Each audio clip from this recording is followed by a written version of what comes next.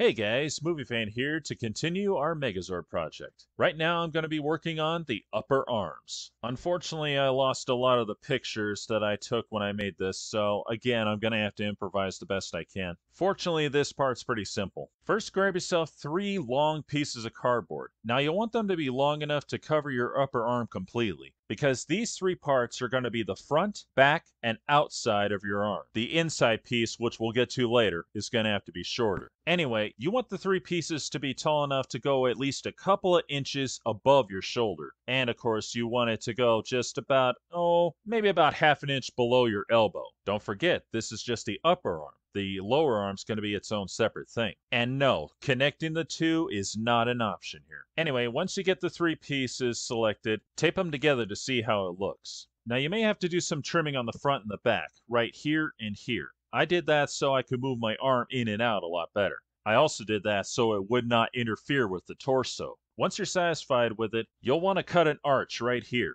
Now this is where your arm's going to bend up and down, but I'm sure you already figured that out. Not only will this serve as a functional purpose, it will also give you the ability to keep it on your shoulder. Now there are ways to do this with straps and so on, but I couldn't make it work for me. So the most I could do is the old bend the elbow trick. If you got better ways of holding it in place, go ahead and do it. Once you got that the way you want it, you're going to have to grab yourself a smaller piece that'll be your inner arm. It's going to have to come down a little lower, that way you can get your arm in and out. When you're satisfied with that, cover the entire piece with gray duct tape. Repeat this entire process one more time. And I'm sure I don't need to tell you that you'll want to make sure that you can get your other arm into that other piece. Now we're going to work on the shoulder pieces. First, grab yourself 8 big square pieces of cardboard and cut them into this shape. Be sure to check your pictures for points of reference, as well as your Megazord toys. Once you got them all cut into shape, grab 2 of the pieces you cut out,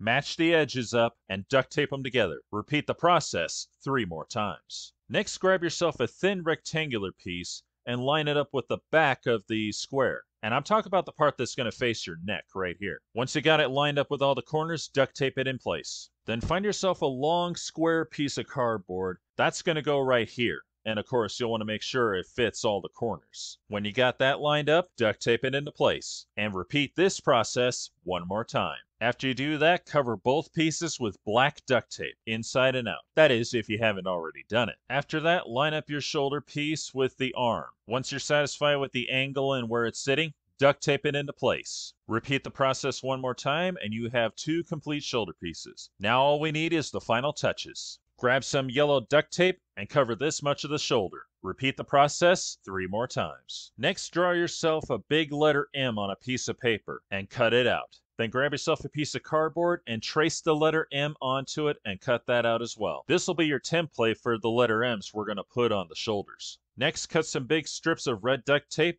and line them up on a piece of plastic. Grab your M template and trace it onto the duct tape. Then cut it out with a utility knife. Peel it up and place it onto the shoulder. Repeat the process 3 more times and it should look like this. After that, cut 3 pieces of white duct tape off and place them on the gaps on your letter M. Use your utility knife to cut off the excess. Repeat the process 3 more times and there you have your upper arms. But of course, there's one thing you got to do. You got to go to your local thrift store, Target, Walmart, or even eBay and find yourself a long sleeve gray shirt. And I'm talking something that's close enough to the color gray of that duct tape. I got lucky and found one on eBay. You're going to need this because this will become your elbows and all that. Because don't forget, we're not going to connect the lower arms to the upper arms. We need them to move. And this will give you that ability. Stay tuned because soon we're going to work on the lower arms. This is Movie Fan, signing off.